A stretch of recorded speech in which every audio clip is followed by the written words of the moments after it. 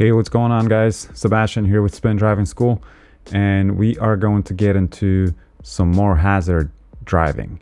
So a couple of days ago I made a video on driving in the rain, and in that video I also touched base on leaves. So wet roads, leaves, it's all quite problematic.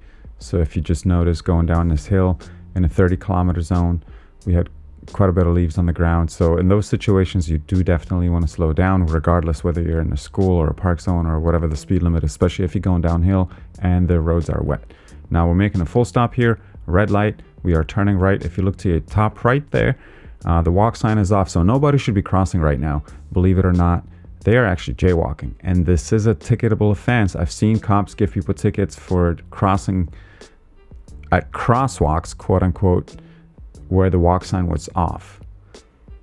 Now we're turning right, green light, yielding to pedestrians. As always, shoulder check before you proceed through the intersection, and going through only when and if the intersection is clear. And we'll get to another quick little video. We'll be turning left into a school zone. Lots of leaves.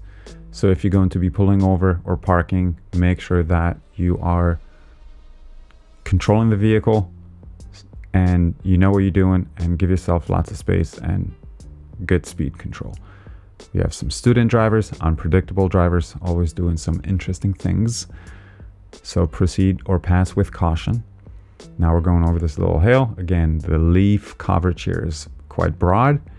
And then as we are going to proceed into this turn, look at that. It looks very pretty, right? Again, I've said that in the last video, but very treacherous.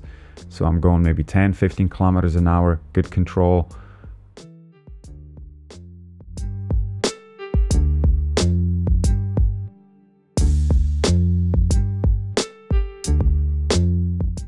So make sure that you know how to control these turns at good speeds, first slow and then a little bit faster.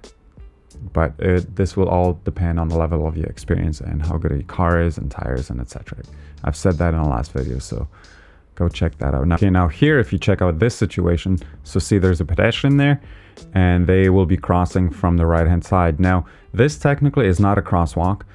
The sidewalks are not opposed or not facing each other, or they're not cross from each other. So that's technically not an unmarked crosswalk, but again, we gave this guy a right away.